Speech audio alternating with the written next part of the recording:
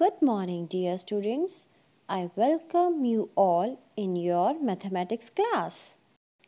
In this video, we are going to discuss about the conversion of meter into centimeter.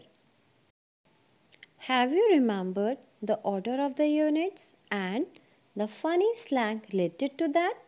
That is, King Harry dead, mother didn't cry much. We know that kilometer is bigger unit and millimeter is smaller unit. Now let us learn how to find the relation among these units. Here the units are arranged in descending order and each unit is the 10 times of the next one. Let us take an example and find the relation between hectometer and meter. First of all, write the bigger unit with 1 and find out the gaps between hectometer and meter. Here we have 2 gaps. So 1 hectometer is equal to 100 meter. Let us solve an example. First of all, we are going to write the order of units as kilometer, hectometer, decameter, meter, decimeter, centimeter and millimeter. Now we know that kilometer is bigger unit and millimeter is smaller unit.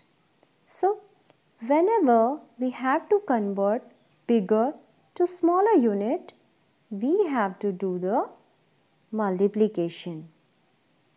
And whenever we have to convert from smaller unit to bigger unit, we have to do the division.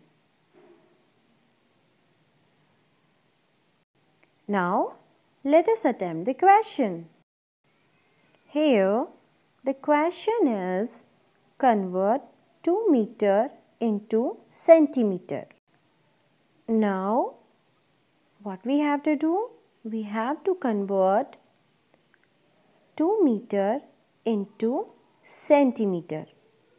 And according to the order of the units, meter is the bigger unit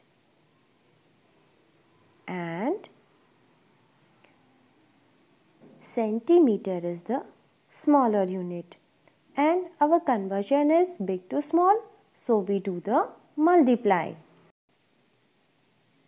Now we have decided our change is big to small and we have to do the multiply.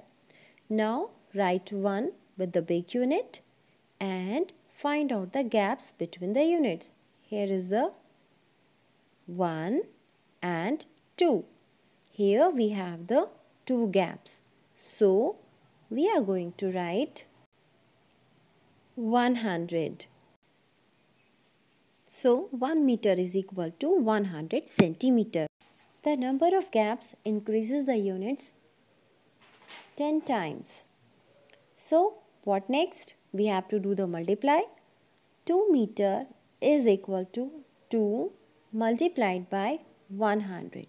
The answer is 200 centimeter. Thank you, children. Enjoy learning.